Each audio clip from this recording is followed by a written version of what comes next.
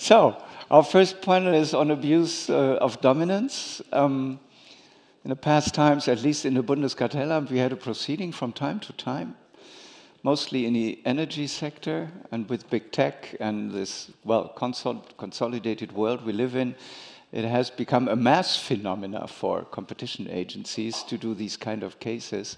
And if I look at my own agency, I really doubt if we are equipped to do these cases in the way we should do. And if I look at the cases before the courts, I doubt that the courts are equipped to do the cases as we should do. I was on a panel at Christina's conference just recently and pointed out how long the Meta case is in the orbit of jurisdiction now. It is 5 years, and now we get started with a case on substance. And Mark van der Woude, he consolidated me and said, look at the Intel case, some of them are already dead who have been dealing with this case. So these cases, they have their own fate, they are difficult, they are lengthy, they are complex, they have legal and economic obstacles, and we want to find out today with this distinguished panel what kind of a difference we really make as competition agencies with these cases. It will be chaired by Tommaso Valletti. Most of you might know him. He's been a long-standing chief economist of the European Commission.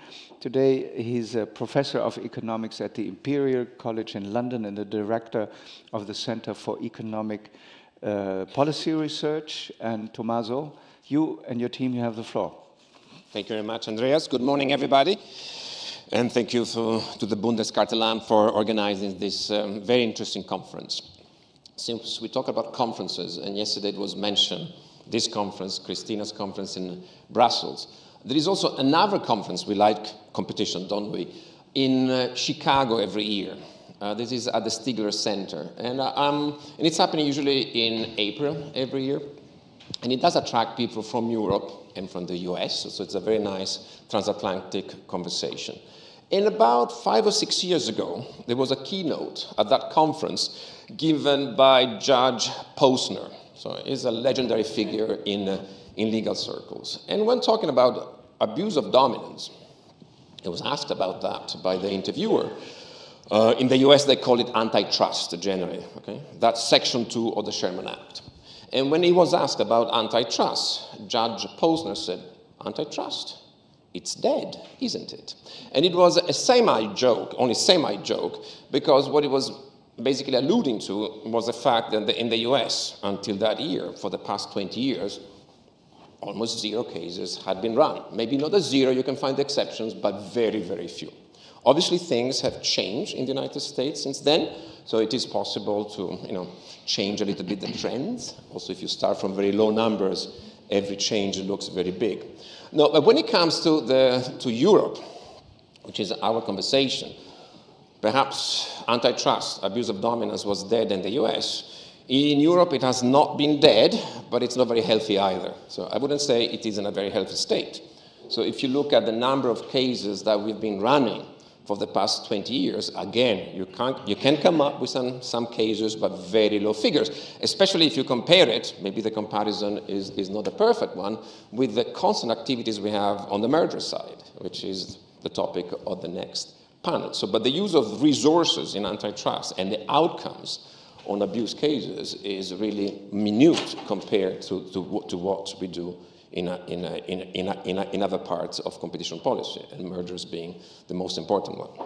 So a question for us is, what's going to happen next? What's going to happen next? So are we happy with this state? So what are we aiming at? That's a topic of our panel. So I'll make some provocative suggestions. I think that what's going to come from DG Comp, my former employer, amazing colleagues there, is probably even less going forward. And what do I base my conjecture on? Obviously, they're very busy with the DMA. They realize, at least when it comes to digital platforms, that abuse of dominance case don't really work with digital platforms.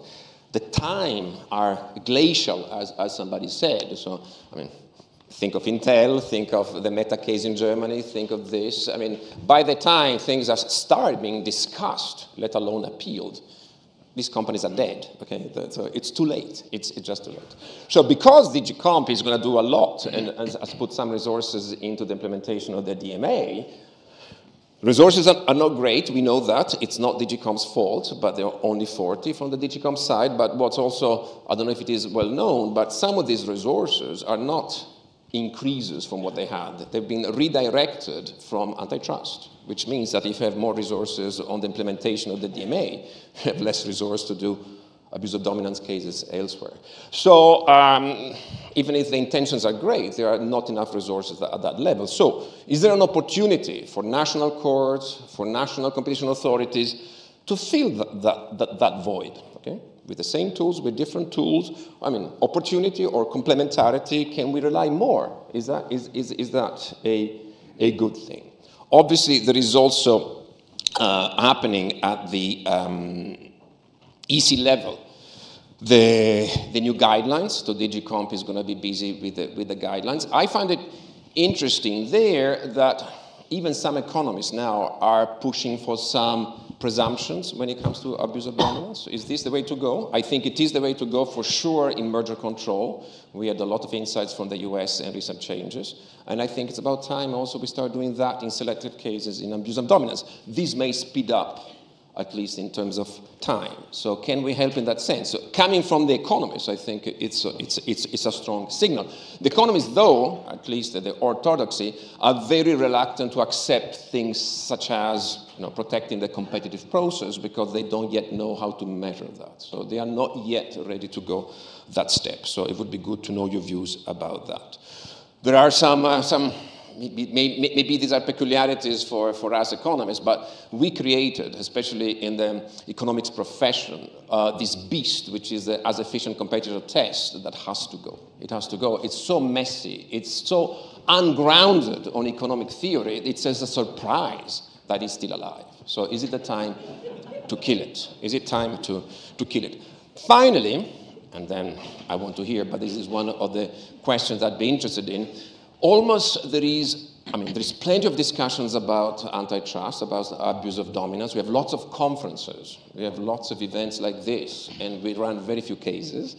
But when it comes to exploitative cases, there's nothing. There is nothing. When I ask current friends and former colleagues at DG Comp, they say, well, we are not going to put anything in the guidelines because there is no case law on that, so we cannot do that. But yes, but that's like a fig leaf. Are we going to run cases on excess? So is there still exploitative abuse in the law, or is it a concept that also has to go? So these are interesting questions. I hope that I would like this very distinguished panel to help me provide some answers. That I have questions and no answers. I'm sure they will have answers to some of this. And we are very lucky to have a judge, an enforcer, a scholar, a former enforcer, and current economic consultant, and we also a practitioner. Okay, so I want to introduce each one of them, and we start with Wolfgang. Wolfgang is Wolfgang Kirchhoff is a judge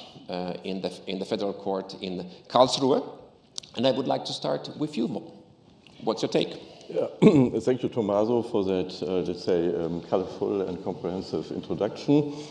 And in my short contribution, I really like to focus on the aims of abuse control and means for facilitating evidence to cope with, in fact, increasingly complex abuse cases. For about 20 years now, mainstream in EU competition law, that has been already sometimes mentioned during this conference, has been the more economic approach. And it defined consumer welfare as exclusive goal of competition law. And consumer welfare is for it the product of the efficiency of an economy. That means as long as the behavior of a dominant undertaking is efficient, it will not be regarded as an abuse. German court and authority practice has been skeptical to adopt the more economic approach as the one and only theory for competition law. Also, of course, recognizing the really high value of economic analysis in competition law, Germany always pursued further aims with abuse control. In the tradition of ordoliberalism, an important aim is keeping markets competitive and protecting individual freedom to compete. This means protecting the competitive process in the market, but not individual competitors as such. Nowadays, the popular catchword for this aim, used by the European Commission as well, is contestability of markets. And as early as in 1983, the European Court of Justice ruled in Michelin 1, a dominant company has a special responsibility not to allow its conduct to impair genuine, undistorted competition. To establish an abuse of market power by a market-dominating undertaking, it is sufficient that such behavior is objectively capable of impeding competition. In that case, reduced requirements apply for showing a causal link between market dominance and damaging contracting partners. Freedom of competition was aimed at in the Booking.com judgment of the Federal Court of Justice in Germany, my court, in 2021. Our main argument to interdict narrow price parity clauses here was the clause did not allow hotels to offer rooms on their own website for a better price than on Booking.com, and that has to be regarded as a serious restriction of freedom to compete. Another important aim of abuse control in Germany is protecting or even creating the freedom of consumers' choice. To give an example, in 2020, the Federal Court of Justice ruled that consumers should have a choice between more or less personalized user experience on Facebook. We relied on an investigation of our NCA, the Bundeskartellamt, according to which 46% of Facebook users regard less personal data disclosed as an incentive to use another social media service instead of Facebook. And about 40% of the users expressed willingness to pay for using a social network as compensation for Facebook not collecting data. Now, we concluded in that case that workable competition among social networks would provide consumers with a choice between more personalized user experience or less data collection and more limited personalization. And under a workable competition, such offer has to be expected because social networks would want to get greater market coverage.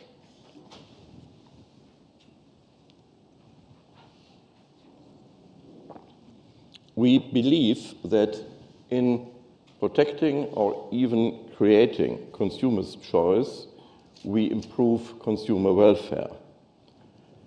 However, we are aware that is not in line with what is understood as consumer welfare by the more economic approach, because we aim for consumer choice as such, and certainly not whatever it will cost, but without any efficiency test in the single case. The aim of consumers' choice for abuse control is now explicitly recognized by the German legislator.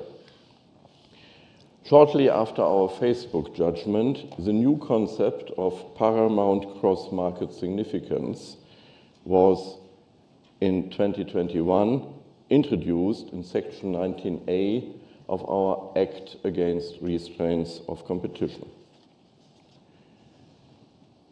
For undertakings falling under this new section, it explicitly may be prohibited to bundle offers provided by it without giving the users sufficient choice as to whether and how the bundled second offer is to be used. Okay, now on means for facilitating evidence. Yes, abuse cases become more and more complex. In particular, but not only in the context of digital markets. Rebuttable factual assumptions in the sense of rules of experience may be an appropriate means to facilitate evidence. For such a rule of experience, a high likelihood of a certain event is required. However, sometimes it is enough to refer to a general experience of life. To give an example from a recent refusal to supply case before our court, an undertaking concluded price-fixing agreements with its dealers. And in that case, it may be assumed that the undertaking's refusal to supply a price-aggressive outsider, that this behavior is resulting from these price-fixing agreements.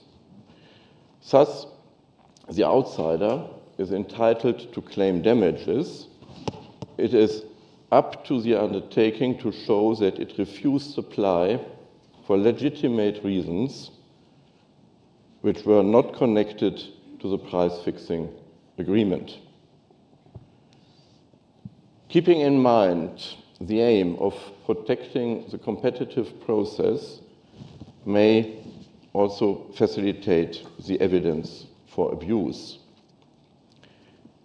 In cases of excessive pricing, it is often difficult to prove that a particular conduct actually hinders consumers. To overcome these difficulties, in appropriate cases, a detrimental effect may already be found in the fact that working conditions for competition in the downstream markets are distorted by the conduct in question. We applied that reasoning, for example, in the context of contractual regulations on the use of railway lines. So let me conclude. What is needed is defining the aims of abuse control. What is needed when we define the aims of abuse control is now to clip the wings of the more economic approach a little, by a more judicial approach. Freedom of competition and consumers' choice have to be regarded as important aims of abuse control, not minor to efficiencies generated by the behavior in question. Instead, these non-strictly economic aims may overweigh in a case-by-case analysis, efficiency gains resulting from the practice under investigation. And we should consider more rebuttable factual presumptions in the sense of rules of experience, because they may help to cope with increasingly complex abuse cases. However, they require a high likelihood of the event in question. Finally, the aim of protecting the competitive process may facilitate the evidence of abuse in appropriate cases. Thank you. Thank you very much, Volga. That was a very nice view. I particularly like the quote clip the wings of an economic approach a little. These are the type of things that on Twitter can go viral in a certain community. So I will get back to something you said later on, but I wanted now, before I go to the panelists, to understand a little bit more on the timing sometimes, which you didn't mention. So I know nothing about the German procedures, but I understand that, for instance, the Meta case is going to be heard now, and it was decided like 5 years ago. And so what is this? What I said earlier, the glacial timings of this, and by the time, especially in dynamic markets, this is far too late. Is it lack of resources? Like we heard yesterday, there's lots of laws in Germany that cannot be enforced because there's not enough people, or is it something which is more fundamental? Why does it take 5 years to hear a case? I think compared with the EU Commission, we do it well in our timing. Everything is relative, of course. But, yes, of course. But somebody in the street, I mean, you have to convince that guy. So how do you convince them? I think you may have noticed that now in our Section 19A of our Act Against Resistance of Competition, we have a concentration of legal relief at the Federal Court of Justice. We decide in the first and last instance. However, outside these 19A proceedings, we have to offer efficient judicial protection to everybody and to the undertakings in question. We have more instances. We have to go through that process. Certainly, the Federal Cartel Office needs some time to come to conclusions and to a prohibition, and then we have 2 court instances. And I think altogether, after starting the investigation at the Bundeskartellamt, if we then have, in let's say 4 years or so, the final judgment of our court, that is not so bad. It is not really possible to speed that up as proceedings against preliminary injunctions or so. We had that yesterday in a panel, I think, that discussion, do we need regulation instead of the ex-post control we have now? But even if you would have regulation, then you would have judicial relief against that. And again, you have the problem that these proceedings need some time. Okay. The only thing you can do, you can offer best efforts, but you will need time. Thank you, Wolfgang. So there's a second quote now also. 4.5 years is not so bad. It's not too bad. We have 2 quotes, which is great. Sorry, I'm joking. But very good, very good. So I'll go next to Benoît. Benoît Curé is president of Autorité de la Concurrence, the French competition authority. He's an economist. He's been in place now for some years. He comes not from antitrust economics. He comes from... Good or bad? That's great, because we need different views, so it's fantastic to have people with a different background. I think it's good, actually. Yes, we need diversity. So you are a national competition authority. I suggested that there may be opportunities for you when it comes to abuse of dominance. What do you think? Yeah, thank you, Tommaso, and thank you to Andreas and his team for inviting me here. I would like to take a step back and start with a very general comment on the state of the economy. Then I will dive into 1 or 2 issues. Don't worry. When we look around us, we see market power increasing everywhere, much more so in the US and in Europe, but still also in Europe. We see new industries emerging where incumbents will be very powerful. That was a discussion yesterday on artificial intelligence, for instance. And you see market power having broader consequences for society, including for freedom of speech, for the fairness of the voting process, for child protection, for publishers' rights, and so on. And so if we wouldn't be able to use the instruments that the EU treaty gives us, that would be a shame, really. So we need to be able to use these instruments. And yes, merger control has to be tougher. And yes, we'll use the DMA, or the Commission, as a matter of fact. We'll use the DMA, not us.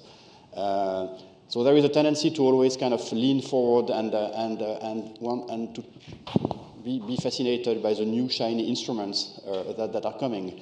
Let's start by using the existing instruments, and 102 is one of them. So that's my first statement. I think we have a duty, we have a responsibility to show that we can use the treaty in a proper way. And here comes the good news. The good news is that in France, we've been using Article 102 very actively, and we're happy with it. So I may kind of be striking a different tone for the rest of the group here, but we are happy users of 102. I looked at the numbers over the last 2 years, so 2022, 2023. The French authority took 10 decisions based on 102, out of which 7 are actual sanctions based on 102, and 3 are interim measures or commitments, so based on the risk of abuse of dominance, but it's still 102, of course. So that's 10 decisions, and that's in a very broad range of industries, so not only digital, as a matter of fact, several of them in the energy sector, also one of them in on the joysticks for gaming, one of them on for truck repair in the small island of La Guadeloupe, and that was actually an excessive price decisions, and we did it very carefully because I would agree that excessive prices are very difficult to evidence, but we did it in a careful way, and we had the right evidence. And it was not only was it across a broad range of industries, but also we did both exclusion and exploitation, Tommaso. So look at the French practice. We have a number of decisions on exploitative behavior, and sometimes it's even a mix. So if you take this truck decision in La Guadeloupe, so well, obviously it's very tiny, but still interesting. It's a mix of excluding competitors and excessive prices. So you have elements of both, and we were able to take a decision. So how is it that we could do that, and that we've been able to use 102 in an effective way? One reason which will go straight to your heart, Tommaso, is that we don't do AEC tests. Okay. Might be one reason for success. So last time we did it, as far as I know, is back in 2020. So I wasn't there, obviously. That was on packages, on packages delivery with La Poste, and it was as a basis for commitments taken by La Poste. And so we did an AEC test, and we concluded that the evidence was not good enough to use it. So that's our last experience with AEC. And one reason, actually interestingly, one reason why the evidence was not good enough is that the data wasn't good. And we also issued an opinion back in 2018, I guess, not sure, but I guess it's 2018, on rebates, where we also concluded that AEC, we concluded with a skeptical conclusion on using AEC. Tests, both for modeling reasons, but also for data reasons, which actually kind of relates to something I've seen very much since I've joined this the competition field. I mean, I'm an economist, as you said, Tommaso, but I'm not an IO economist. I do international macro, which is kind of very far away from that. And so you can trust me for being kind of not having not having a vested interest in that discussion. And I was really, when I look at all the economic studies coming to us, you have great minds working on that, and very profound ideas and crappy data usually. And so what do you do with that? So okay, that was en passant. I think data is actually a big issue in competition, but that's not for today's panel. We are not that much bothered with AEC tests because we do our best not to use them. And second, we've been using a mix of instruments. So we've been pragmatic and flexible. So we've been using, when dealing with 102 cases in any industry, we've been using a mix of sanctions, settlements, commitments, and interim measures. And as you know, we've been, as a French authority, we've been extremely active using interim measures. We have, I think, 30 decisions on interim measures over the last 20 years. We've been, again, using interim measures against Meta last year in the market for advertising verification. We have a series of decisions related to Google and related rights, publishers' rights in the sense of the EU directive. And it started with interim measures. And then we fined Google 500 million for not enforcing the interim measures. So you have a mix of interim measures and then a sanction and then commitments. And that might not be the end of the story, but we'll see. So you've got to use the toolbox in a flexible way if you want to be successful. So my kind of tentative conclusion, and we have a nice pipeline, so I can't discuss all of it obviously on this stage. But you have just to take some investigations which are public information. We have the case against Apple on the App Store, the ATT case, which is not decided yet, still under investigation. We have interesting cases in railway ticketing, for instance. Again, that's public information. I'm not commenting on it. We have done a dawn raid in the GPU industry, which also ties back to the discussion yesterday on the what's going on upstream, the AI value chain and the cloud value chain. And so these are all interesting cases that some of them may end up with a 102 decision. But of course, I'm not prejudging on that. And finally, we can also 102 can also evolve, and we can also reinvent the way we're using 102. And I think one very good example is the Towercast decision. So now we can use 102, and I'm pretty sure we will use 102 for merger control, of course, in a kind of orderly and limited way. You know, after traditional merger review has been exhausted or hasn't happened, and after possibly using Article 22, but then 102 remains an option for merger control. So you can also kind of take back the old instruments in the toolbox and use them in new ways, and that's what the European Court has allowed us, or even invited us to do. So just as a conclusion, you mentioned, Tommaso, Judge Posner's statement on, antitrust is dead. I want to conclude with Mark Twain. You know, the news of my death has been greatly exaggerated.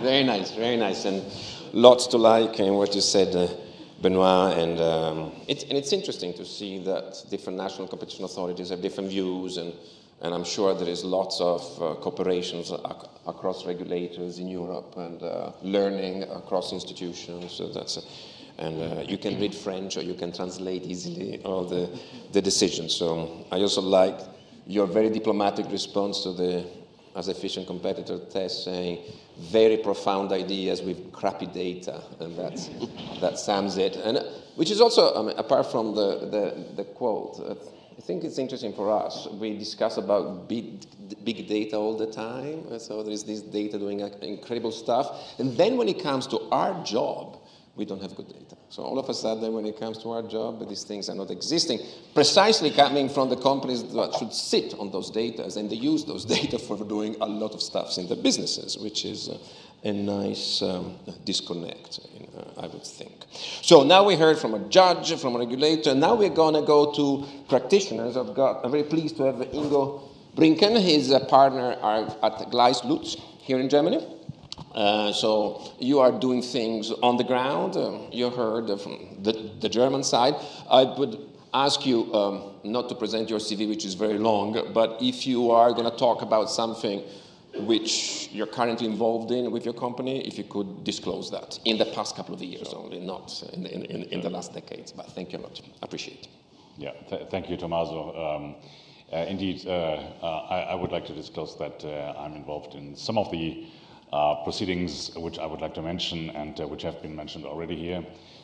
This particularly concerns the 1980s cases which Wolfgang Kirchhoff has mentioned. I'm instructed by two of the tech companies who have been subject to the designation, and then afterwards with regard to certain conduct which has been investigated by the Bundeskartellamt.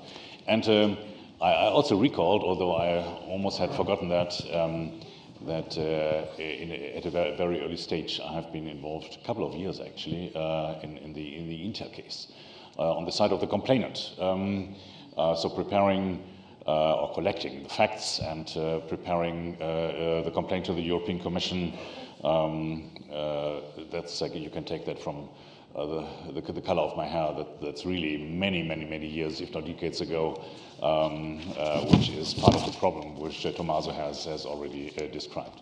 So just to disclose that, I'm sure that I'm also, Tommaso, you may allow me to mention that chairman of the Studienvereinigung, the Association of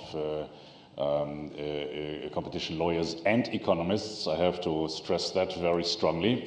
So it's a combination of many practitioners, in-house and external advisors. And this also gives me the opportunity to thank Andreas Mund and the Bundeskartellamt for involving us, for inviting us to this wonderful conference, and also for allowing us to contribute. We really appreciate that, in particular over the many years of a very fruitful cooperation. Having said that, of course there are certain, I wouldn't say confrontations, but certain different interests involved when it comes to our involvement in the cases. And I would like to focus in particular on two major aspects. One is the Intel case, which had already been mentioned, and the other one is the application of 19A, which I would like to start with, and is a good example when it comes to effectiveness, efficiency, also duration of proceedings. And as you will take from my statements in a few moments, I try to find a fairly balanced approach, leaving aside my personal involvement in some of the cases, and also taking into account what other colleagues who have been involved in these cases as well have experienced. You may, without getting too technical, you may be aware that there are actually two paragraphs, so two parts of the process, which is the designation, as in case of the DMA, and then afterwards the review of certain conduct, which is undertaken by the Bundeskartellamt, and then following by the court. I'm still tempted to say by the courts, as Wolfgang Kirchhoff has said. Indeed, there's a very special situation here that the Court of Appeals in Düsseldorf, who is regularly reviewing the investigations of the Bundeskartellamt, has been, let's call it, leapfrogged by the German legislator. So the case is exclusively with the Supreme Court in Karlsruhe and the Senate, which is presided by Wolfgang Kirchhoff. If we simply take the currently 4 cases, there's a 5th one pending. If we take the designation orders, I think it's fair to say, very generally and very broadly, without going into the individual details of the 4 companies, which are Google, Amazon, Meta, and Apple at the moment.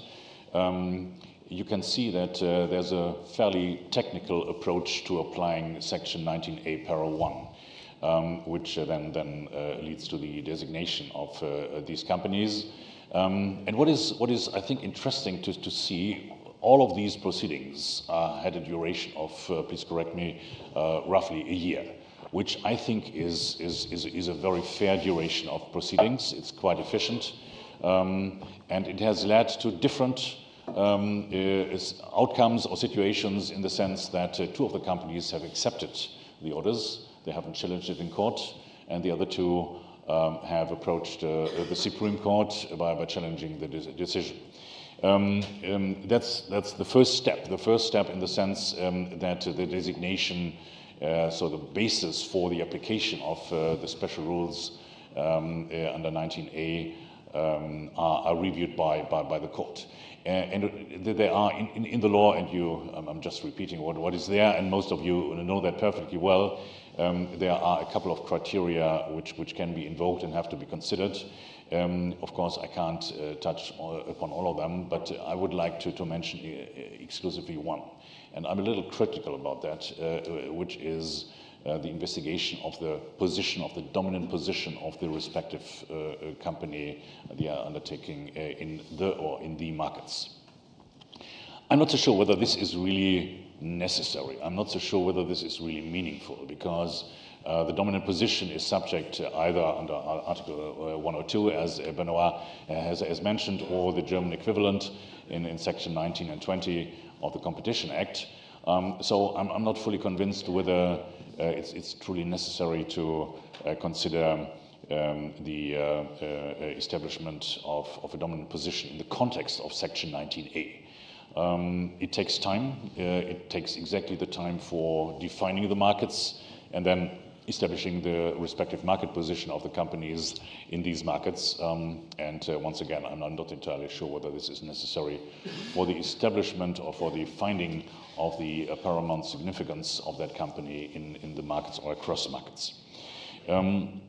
So it could be, and that's my first cautious statement, I think it could be applied somewhat more lenient, in the sense that the findings on dominance may not be of particular relevance in the context of 19A proceedings. Turning to the review of the conduct, the Bundeskartellamt has singled out in all these 4 cases a certain conduct which is either or has been reviewed for a while or is still under review. And we have at the moment no challenges at the court, at the Supreme Court, so it remains to be seen how things develop there. But we can take also, once again, taking a very broad approach to these cases, what we see is it's the obvious attempt, and I think it's worth mentioning that that the Bundeskartellamt takes the view that these cases should be investigated and resolved fairly quickly. So what we have seen is we have cases which, once again, you please correct me, with a duration of a year, maybe a little more. Other cases are coming up or are under review at the moment, under investigation, and may take a little longer. But nevertheless, if you take this all together, so only at the level of the Bundeskartellamt and not taking into account the review by the Supreme Court, a duration of, say, 2.5 years to 3.5 years is, of course, Tommaso, it's not a short term, but nevertheless, in comparison with the duration, the typical duration of many other dominance cases, I think it's fairly acceptable. Acceptable in the sense that it's efficient, it's effective, and it could lead to results which are acceptable for the Bundeskartellamt, but maybe also for the undertakings. And this leads me to my final observation for the moment, that even under Section 19A, Para 2, we have seen cases which have been investigated, which have been discussed with the market, they have been market tested, and some of the cases either clearly or are in the process of being, I don't know whether the term settle is really right and correct and appropriate in this context, but nevertheless, there is a certain agreement between the Bundeskartellamt and the designated undertakings that certain changes to the behavior, to the conduct should be made.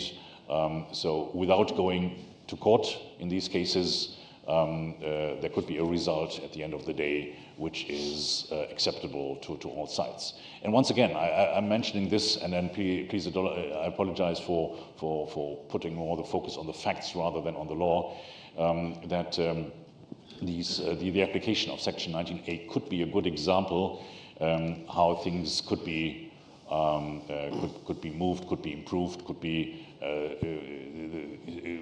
sped up in the sense that the duration is not taking longer, and also involving the courts only to the extent really necessary, which in my view is, I think, a positive development.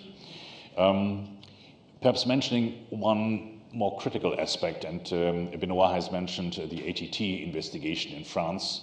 There is not only an investigation on this topic in France, there is investigation at the level of the Bundeskartellamt, and also, to the best of my knowledge, in 3 other jurisdictions, so other national competition authorities are also reviewing the ATT program of Apple.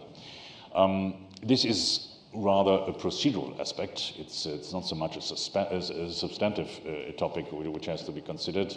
However, consistency and also the need for resources in dealing with these various proceedings is something which, in my view, has to be considered. This is not to suggest that I think, Benoit, your authority is very much advanced in the proceedings. The Bundeskartellamt has also put a lot of resources and efforts in investigating that case, but I'm not sure whether it's really efficient if then on top of these 2 authorities, other, I wouldn't say jump on the case, but consider this kind of conduct on top of that. So maybe it's not the right approach to always consider that the European Commission shall take over. In case of the Bundeskartellamt, it's simply not possible, given that the case is at least partly investigated under Section 19A2. And also in terms of efficiency, given that the French authority seems to be very much advanced. But nevertheless, some form of more formal coordination within the ECM, I think, is necessary, because otherwise we simply run the risk that we have too many investigations in parallel, maybe differing theories of harm, and at the end differing remedies which are discussed and then maybe either accepted or imposed. So that's an aspect I would like to mention as well. Perhaps jumping to Intel for a second, and this is of course in particular the duration and also the obvious, in my view, inefficiency of the process, the entire process. And this is not to say, and once again, Tommaso, this is not some form of challenging the economic approach. As I said, I have many members of my association who are economists, but I think the approach which has been voiced by the Court of Justice in particular may be doing slightly too much. I think it's simply not practical. It's certainly not efficient. Given that, if I recall it correctly, it was the late 1990s when we worked on the complaint.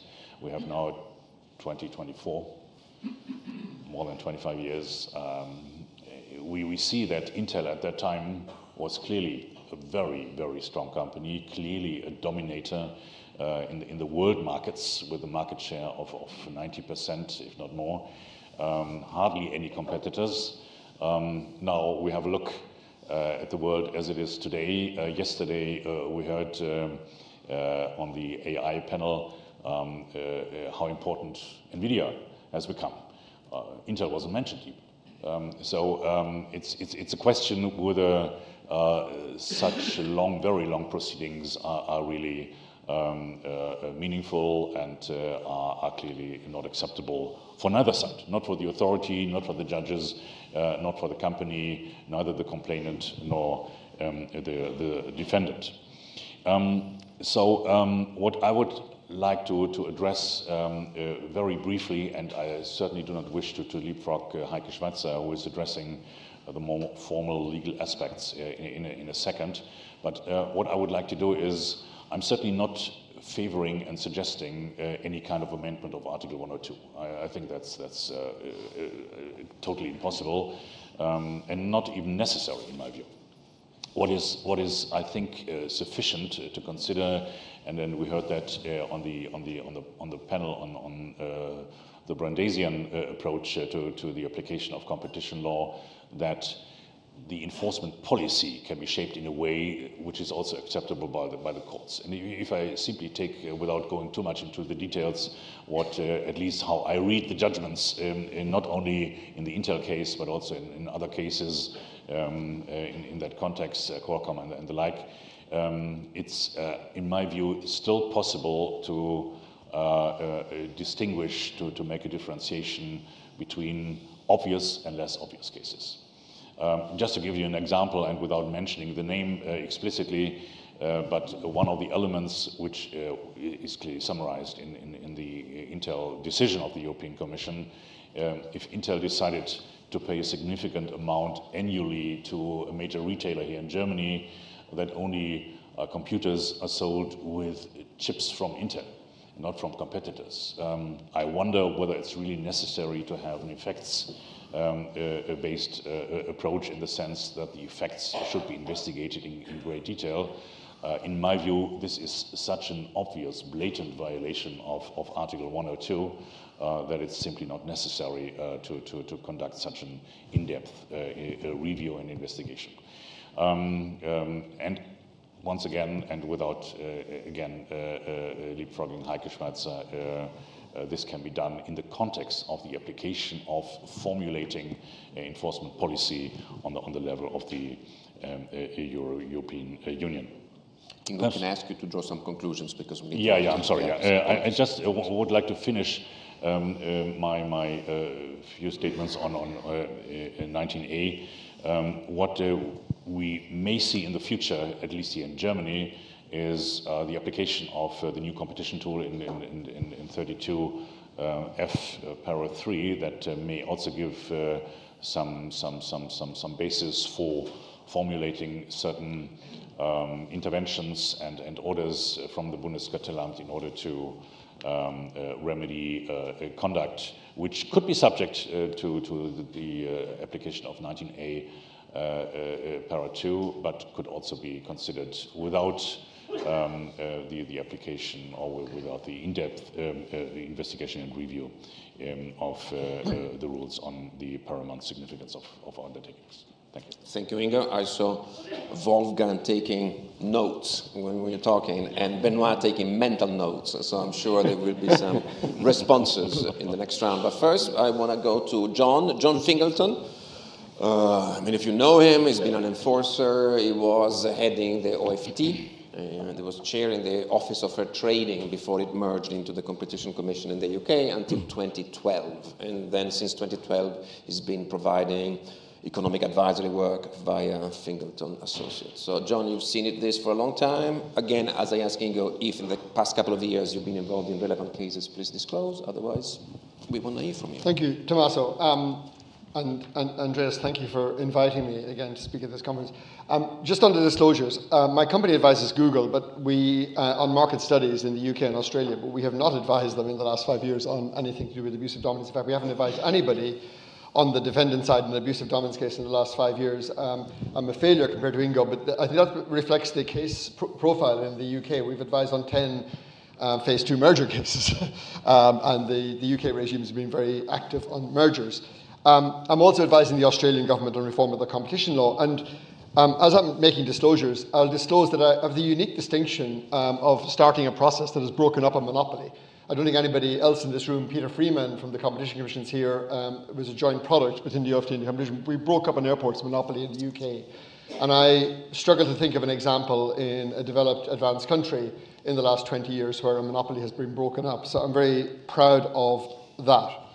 Let me start with what might seem like a controversial note in a competition conference nowadays, to start with the consumer. And because people forget about the consumers in all of this. My fundamental thinking about why we as economists care about competition is not just that competition brings down prices to costs, but that process creates incentives to bring costs down as well. And you get a dynamic, productive effect that grows the economy, that grows productivity growth.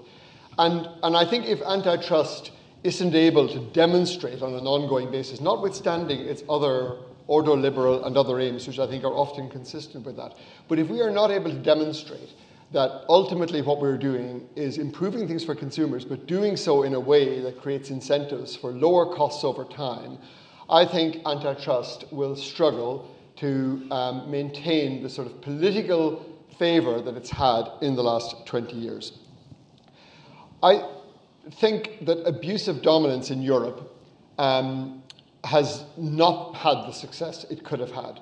And let me start with my experience growing up in Ireland. Ireland, when I was growing up, and I should have said in my disclosures, although I'm in the UK, I'm Irish, Ireland had a sugar monopoly, a cement monopoly, an airline monopoly, a telephone monopoly, a ferry monopoly.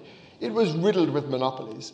And the domestic government was captured by all these monopolies, and nothing ever happened. And we joined the European Union. And so the seminal cases, some of the seminal cases, McGill, Irish Sugar, Irish Ferries, Sea-Link, there's a number of these cases. The seminal cases came from Ireland. And Article 102, or 82, as I think it originally might have been when all this was happening, was brilliant at breaking up state-owned monopolies.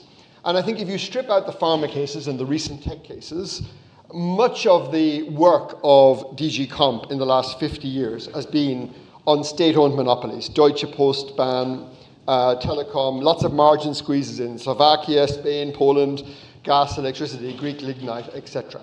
So as a tool to tackle monopolies created by the state, this is a brilliant tool.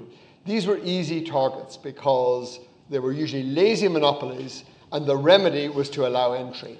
And if you want to link that back to the productivity effect, you look at what happened when we liberalized telecoms in Europe, when we liberalized airlines in Europe, and you got new entry in by efficient competitors like Ryanair, enormous productivity gains for consumers. It's a very positive story to tell there. Next, let me turn to my second Irish experience, which was in 1992. I gave evidence in the Master Foods case. This was ice cream exclusivity, Unilever v. Mars. I gave evidence to the High Court on behalf of the plaintiff in that case. This takes us into the realm of those cases where the dominant firm has acquired its dominant position over time in the marketplace, perhaps using, as arguably Unilever did, quite a lot of exclusive dealing and other practices, exclusionary practices, raising rivals' costs, but ultimately slightly more difficult for Article 102 to deal with because the company was able to present efficiency defences. And in that case, famously, the Irish Supreme Court accepted those efficiency defences. Unilever had 75% market share in the Irish ice cream market. It had installed free freezers in all the retailers, and then it said nobody else could put their ice cream into those freezers, and the Irish High Court accepted it because it owned the freezers. That exclusion was correct. The European Commission corrected that. That's a seminal case. These cases were much more difficult. Next case I give an example of is what I think of as the first tech cases in Europe, which are MasterCard and Visa. MasterCard and Visa, 25 years ago when I started in enforcement, had a stranglehold over global payments. We had 10 years of antitrust enforcement in the UK and in Brussels against these companies. Very little to show for that. They were able to plead efficiencies, two-sided markets, etc. There's a salutary lesson. The UK set up a payments regulator. Tommaso reminded me he's on the board of it. This is not a criticism of you, Tommaso, but we set up a payments regulator. I was instrumental in setting up a payments regulator a decade ago because I thought antitrust had failed to deal with these monopolies. 10 years later, the stranglehold of Visa and MasterCard on payments in the UK has not changed. So I would just say to those people who think that regulation is the panacea to the failure of 102 to think actually that may be different. And while I'm on that, I might also say that I do view with a certain irony, I think I'm quite pro-enforcement, but I view with a certain irony the fact that for 20 years of my antitrust existence, antitrust regulators, and I chaired the ICN before Andres, we gathered around and we talked about regulators. And we mostly talked about regulators as thinking of them as captured inefficient, subject to creep, quite politicized. And it's quite ironic now for me to watch competition authorities becoming regulators, because we were very skeptical about them when I was an enforcer. And so I would just say my experience both with that and looking at how regulation has fared in energy and water and telecoms in the UK, I would just say, and make a plea that actually we do need to get 102 to work well. And I'm going to come back to what Benoit was saying, and France is a good example of this, because I think that while we may have an interesting experiment now in big tech with regulation, I don't think that's going to deliver what people expect. And I think that we need to make sure that 102 really, really works well. One other comment I want to make about timing. I do think one of the nice things in the French example, Benoit didn't expand on this a lot, but one of his predecessors, Bruno, proselytized globally on interim measures and injunctive relief.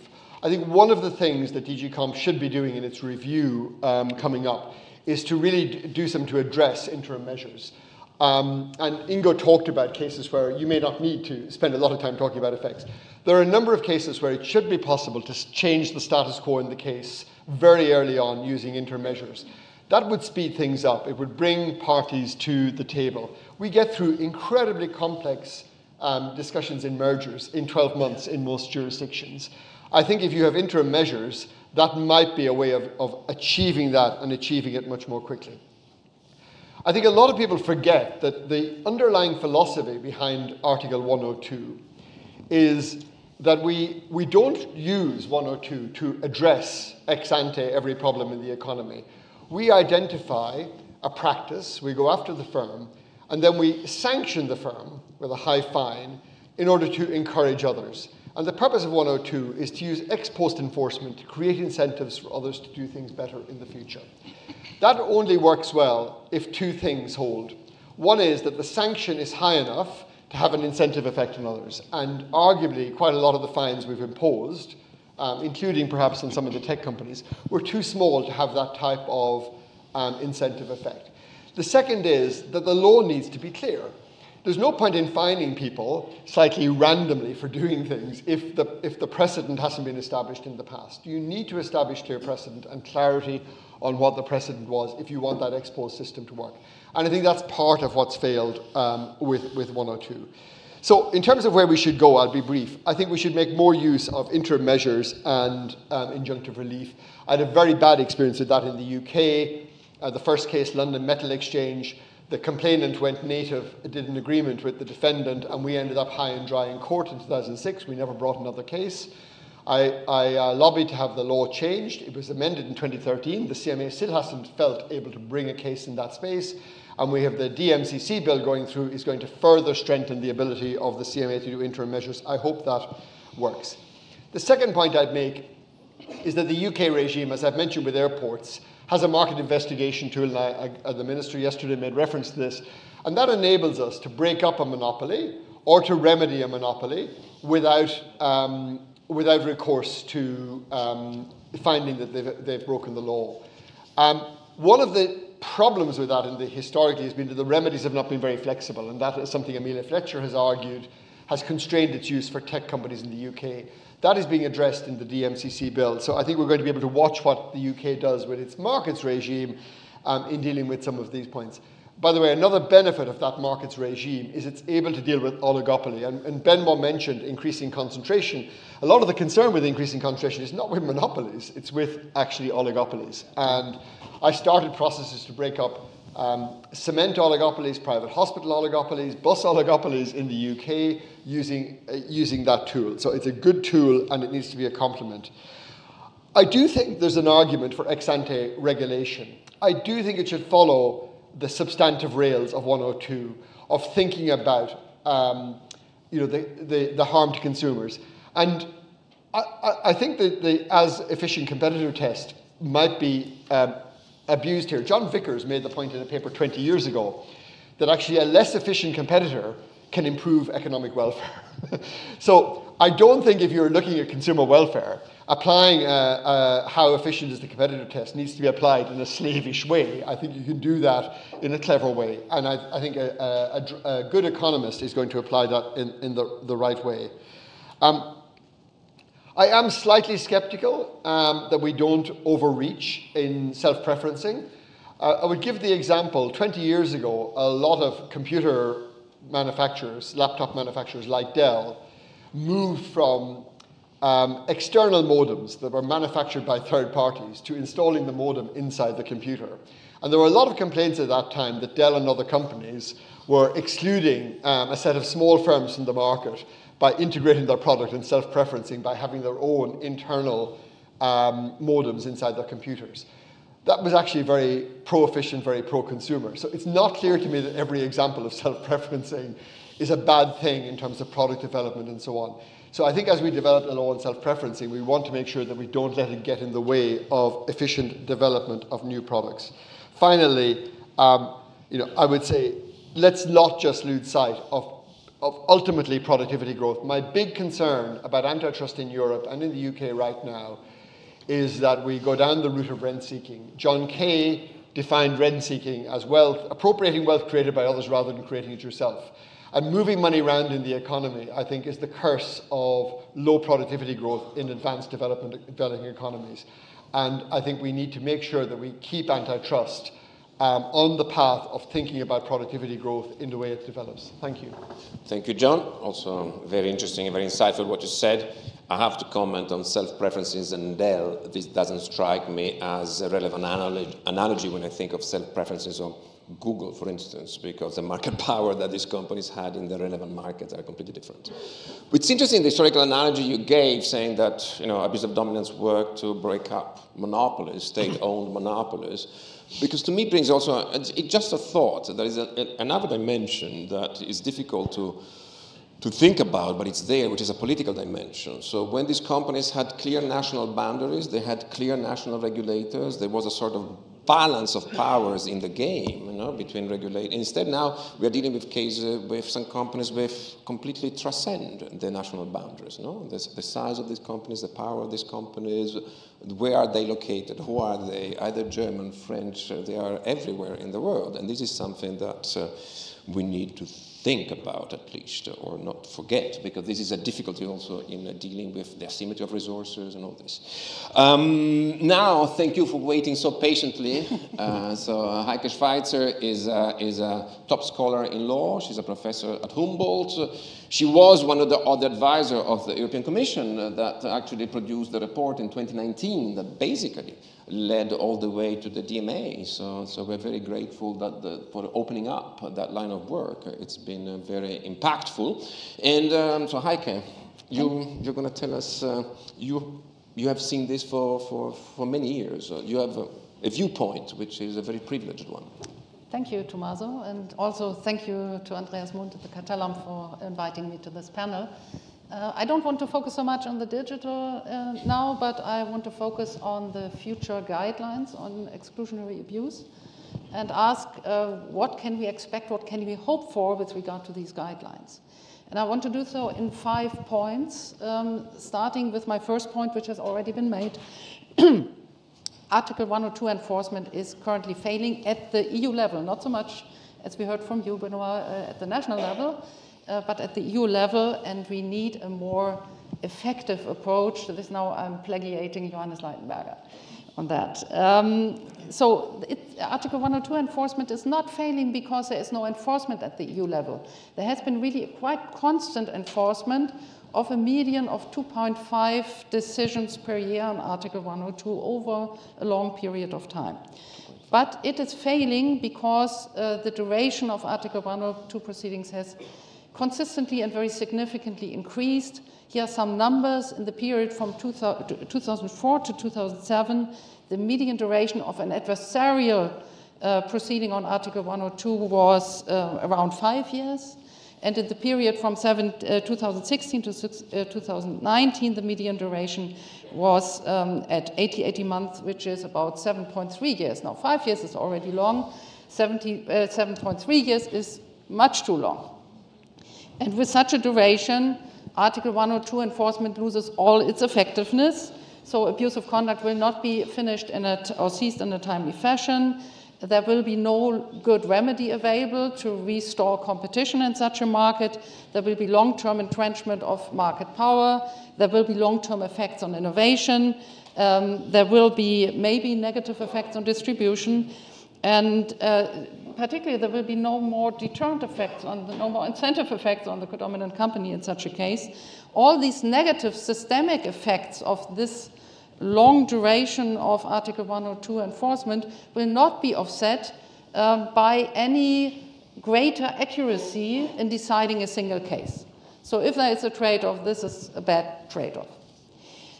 So this was my first point. Second point, the question rises then, why have Article 102 enforcement proceedings become so long? And I don't think there's one single reason, single explanation for that. There are some procedural explanations. So the procedural requirements at the EU level have been tightened over time. Right to be heard, access to file, all this has become very complex. Maybe too little intermediate measures, interim measures, sorry. So maybe that's also contributing. A very different aspect is about remedies, but this is not, hasn't even entered the numbers that I've just recited. But we don't have a very effective remedial regime at the EU level.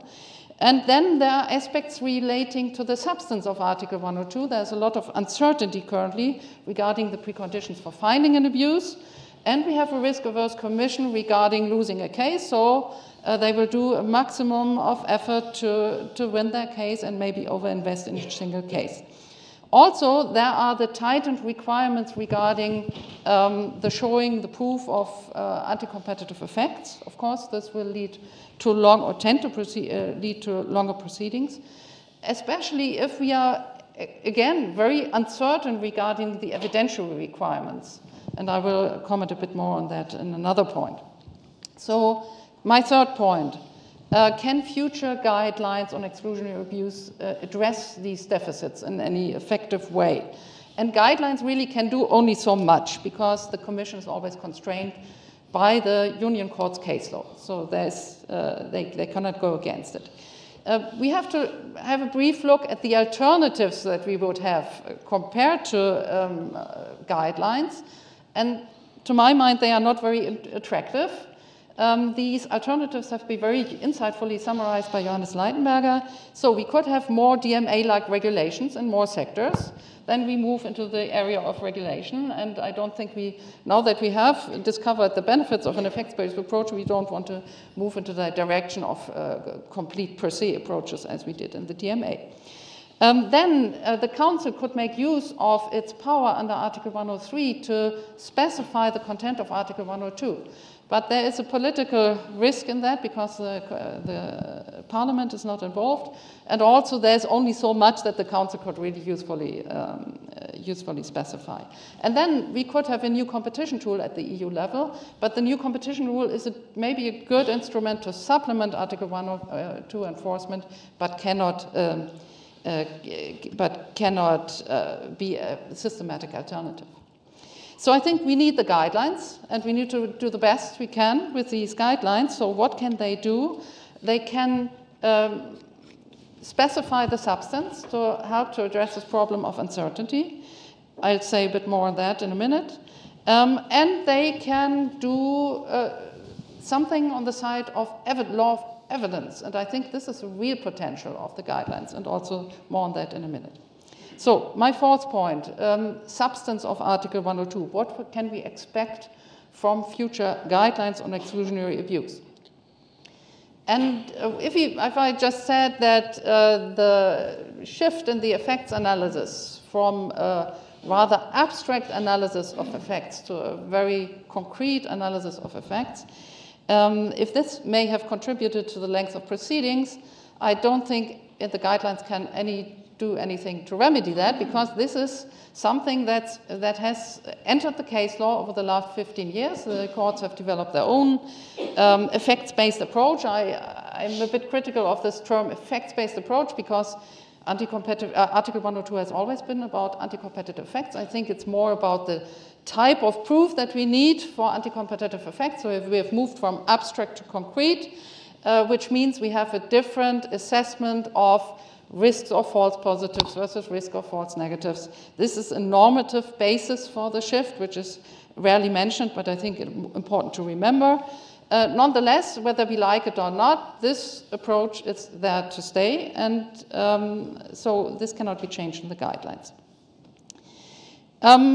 Still, there are some very vague concepts in Article 102, and which have not been fully clarified by the jurisprudence, and the Commission could try to clarify those concepts. Firstly, there's the concept of potential anti-competitive effects. We don't know to this date what this means precisely, so is this a more likely than not standard? But the Court of Justice has explicitly said it is not, or they don't want to specify, rather. And maybe that's quite useful even because this leaves open some room for balancing between the risk of anti-competitive effects and the size of harm that may be related to an anti-competitive effect, and that may be useful in a given case. So I don't think we will see much clarification on that point, but maybe on the concept of competition on the merits, which has been become quite prominent in the case law of the Court of Justice recently. Very vague term. Tommaso, you mentioned that the AEC test is not very precise, but the concept of competition on the merits is even less so. So I think the Commission will try to specify a bit. We know we know a bit more today about competition on the merits, that it's a broader concept and a more normative concept than the AEC test. I think we can also specify some types of conduct that are not competition on the merits, but we will never be able to really positively define what competition on the merits is. So also there, I think, a limited room for precision in the guidelines. So I come to my last point, 5. What is the room on the side of the law on evidence? Can something usefully be done on that side in order to lead to shorter and more effective proceedings? And I think here's the real potential for the guidelines. Guidelines can do quite a bit here. We have seen quite a lot of case law which has dealt with evidentiary requirements regarding Article 102 recently, but we have no conceptual clarity at all, and not even clarity at the terminological level. And I think this is really badly needed. So if we discuss these days about evidentiary requirements, the debate frequently is, you mentioned it, Tommaso, about presumptions. But the term presumptions is quite imprecise. We have you can use it in a way as a word that means all the types of inferences that we can have, or you can use it in a narrow sense, legal presumptions. And then we have irrebuttable and rebuttable presumptions, where the rebuttable presumptions lead to full reversal of proof, if you use it as a legal term. Now, what we have seen in the Inter case is that the Court of Justice will no longer accept irrebuttable presumptions linked just to conduct as an indicia for an inference for finding anti-competitive effects. And instead, the General Court has told us the Court of Justice has led the way towards rebuttable presumptions. I don't think that Intel told us it's now about rebuttable presumptions, because it's not a full reversal of proof that we see in these cases. It's rather about factual inferences, or what you, Professor Kirchhoff, called factual presumptions. So I think we have to be clear here, because presumptions, the legal term presumptions, is something has a normative basis. We want to abbreviate, facilitate evidence with a view to a certain normative goal, maybe elicit information from the other party, maybe facilitate enforcement. And therefore we accept less on the empirical side. And I don't think that guidelines can do anything with regard to these types of presumptions when it comes to presumptions based on conduct, because the court has told us based on conduct, these types of presumptions will no longer be accepted. But what the guidelines can do is clarify in which types of cases we can have factual inferences. And this you already mentioned in your contribution. factual inferences are about a high probability that a certain type of conduct, plus maybe other factors, for example, degree of dominance, coverage of a practice, and so on, lead to certain anti-competitive effects. And the guidelines can very usefully help us to clarify some of these cases where we can use factual inferences. Of course, because it's empirical, it's not normative, we need the economists to tell us when is such an inference justified. But I think this would be extremely useful to have more guidance on these factual inferences in Article 102 cases, because this can really facilitate enforcement. Then I've just said we don't have any irrebuttable presumptions anymore about conduct leading to anti-competitive effects, but there are other types of presumptions. So presumptions based on the object of a conduct or the intent maybe, and as far as I understand, we have come to call these naked cases of naked exclusion. And in a case of naked exclusion, which basically means that there is no economic sense in this type of practice but to obstruct competitors, in such a case, the Commission is not required to prove effects at all. So here we have an irrebuttable presumption, and that can be very useful if we know more about when do we have naked cases of naked exclusion. There are some hints already in the 2008 guidance paper, or the priorities guidance, but I think more can be done in the new guidelines. One important question here is, can we apply this concept of naked exclusion only in those cases where there is clearly no economic sense at all in a certain type of conduct, or can we also apply it in cases where we can see there's some minimal economic sense, but completely out of proportion to the anti-competitive effects, or there are less restrictive alternatives to the type of conduct to achieve the same efficiencies. If we can use the concept of a naked exclusion also in these cases, it has a much broader scope of application and also can facilitate enforcement. Of course, we need some effects analysis in order to compare, but it can be an abbreviated form of an effects analysis. Third category where I think we can really have more efficient application of Article 102 with the help of the law and evidence is about competition on the merits. Now, I just said competition on the merits we cannot define in a positive way to say this is competition on the merits. This is one criterion that helps us to distinguish competition on the merits or no competition on the merits. But sometimes we can say there is a conduct that is clearly not competition on the merits. For example, conduct which is illegal, maybe because it violates data protection laws. So in this case, this is not yet a good competition law case because it's really firstly a data protection case. But if we can find that this type of conduct also has plausible anti-competitive effects, in that case it can become a competition case. Now the question is, what do we need to prove anti-competitive effects in such a case? Do we need to have the full proof of concrete anti-competitive effects, or can it suffice to have a more abstract proof of effects, a plausibility of anti-competitive effects, which again could facilitate enforcement in these types of settings? So this is what the Bundeskartellamt did in the Facebook case, and I think this is something which could have broader application if you think about a bit more in depth about the scope of this category. So these are my remarks. Thank you, Heike. Lots of interesting points you made. I have to revisit my earlier comment to Wolfgang when he said that 4.5 years the duration of a proceeding is not that bad. Given the figures that you presented, which we are in excess of 7, what Wolfgang has in mind would be a huge improvement, actually, to the status quo. And also a clarification, I don't think, as an economist, that as efficient competitor test is not very precise. I think it can be precisely wrong for the reasons that John said.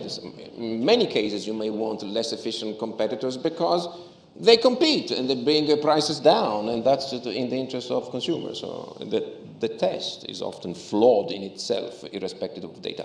I want to ask Andreas. We started 10 minutes late. Can I take 5 minutes out of the coffee break? Great. So now it's its responses, I would like to give an opportunity to all of you. Yeah, maybe an idea that everybody of us can contribute on final remark. Yes, yes, then it's a self-moderating panel. I love it. Let me only start with, let's say, some quotes from the contributions of the other which I liked, because there was not so much which I did not like.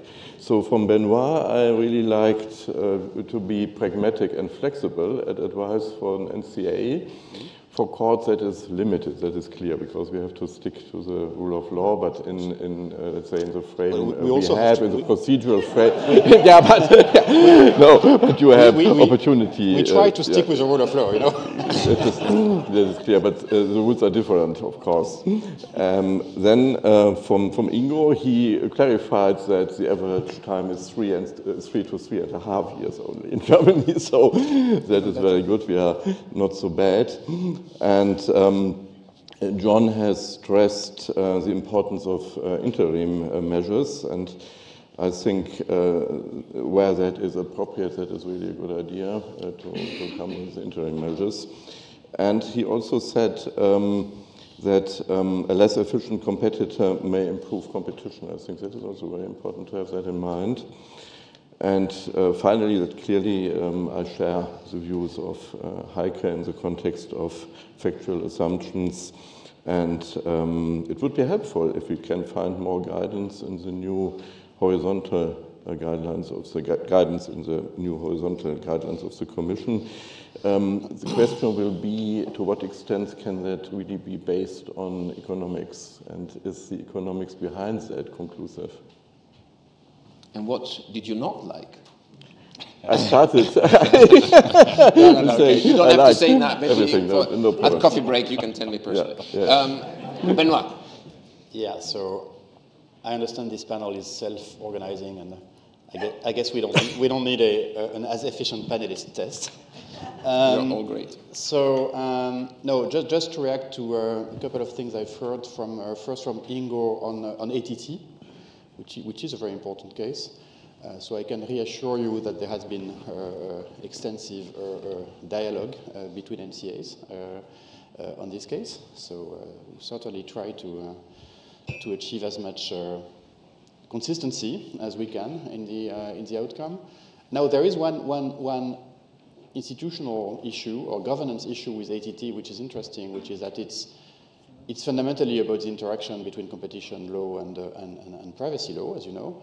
I mean, that's, for any of you who wouldn't know the case, that's about whether or not the consent framework on the App Store discriminates against third-party apps, to put it shortly, whether or not. So I'm not concluding. And privacy enforcement is national. So that's a very important case, and which ideally should be decided at European level. But who would be the interlocutor of the Commission to discuss the interaction between? Is that the European Privacy Board? Is that anyone else? I don't know. So if you want to reach more consistency in the future, you would also need some alignment in governance between competition and privacy, which today we don't have. But that's a broader discussion. Second, on interim measures, absolutely. I mean, with interim measures can very significantly shorten the proceedings. On average, in the past, the average length of our proceedings for interim measures has been 6 months. So just to be compared with the numbers we've just heard, 6 months. In the Google case on publishers' rights, it took 7 months. In the Meta case last year, it took 5 months. So of course, then you still need to decide on substance. But if you back which for Meta we haven't done yet, but for Google, including the fact that Google did not apply the interim measures, and so we had an additional round of sanctioning for not enforcing the interim measures. Back in 2021, including that unfortunate episode, the total proceedings were less than 3 years. Total proceedings. for the and it ended with commitments, as you know, not with a sanction. Certainly, as part of the discussion on the review of Regulation 1, I mean, I would encourage very much the Commission to try and change the way they approach temporary measures, as they call them, and to try to make a collective effort to align the standard. And under French law, the standard is about serious and immediate harm, which is slightly easier than what the Commission has, as you know. So I think that's for me the main goal of the review of Regulation 1. All the rest might be useful, but I think that's the most important in the whole discussion. Second, and finally on regulation, John. Yes, regulation has been frustrating sometimes.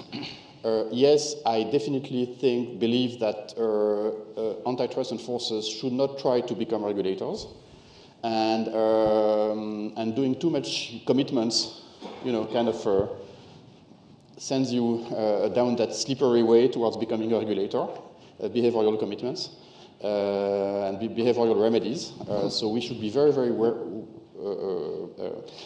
careful about that. I think even the DMA has a risk of turning DG Comp into a regulator, which wouldn't be good news, I think, in sociological terms, because when you're a regulator, you've got to go for lunch with the companies you regulate and so on.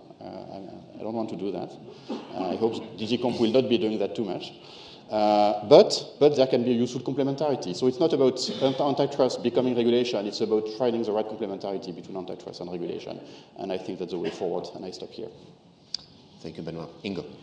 And just one remark to Heike, and I found it extremely illuminating what you said about the categories of the different kinds of presumption. I would like to make a comment exclusively on one point. You were, I understand, a little skeptical that the Commission would be bound by the case law of the Court of Justice very strongly, which is certainly right, of course. On the other hand, I think we have seen over the last decades that the Court and the Court of Justice both have been, I wouldn't say flexible, but nevertheless open to some new considerations, also new policies which have been developed and then enforced by the European Commission. And I would be a little more optimistic that this is also something, if the Commission forms a certain perspective, the Court, I wouldn't say automatically would follow, but nevertheless would consider very carefully whether this is a feasible, practical approach which should be considered in the courts as well. John, there is something that you really wanted to say, and now you can say it. I'm going to just make 3 very quick comments. In Heike's category of naked exclusion, cheap exclusion, where it doesn't cost the firm much to raise rivals' costs, is a really nice example of that, and it's a well-developed concept in the United States. Secondly, on interim measures, even for the companies, sometimes taking a plaster off quickly is better than taking it off slowly. So even for the companies, just having clarity. So with Benoit, with the cases you're doing, I much prefer that, because you be right or wrong, but whether you're right or wrong, as Heike said, may not be affected by whether you take an extra 5 years to decide it. Finally, on something you said, Tommaso, about the ability of national competition authorities to address global issues. I would say the CMA, and I don't want to be critical, but the CMA really messed this up with audit. The audit market globally has 4 firms. There's very little competition because most firms can't choose the one that's their consulting firm, etc., etc. The CMA did a market study. It could have done a market investigation. It could have called for the separation. It's a sort of vertical or conglomerate separation of consulting from audit. It didn't do that. It shied away from it. It should have done it, in my view. It's a rotten market. It's a really good example of a market where competition doesn't work. And then EY went to try and break itself up.